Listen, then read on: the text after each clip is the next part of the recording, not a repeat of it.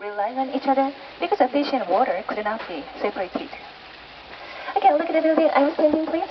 This building is the oldest building in this area. It is unknown when it was built, but there is a record. It was repaired in 1692.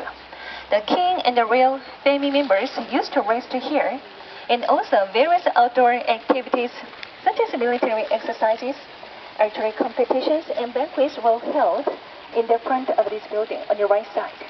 There used to be a broad yard over there. And those who passed national exam would come here to take their final examination in the presence of the king.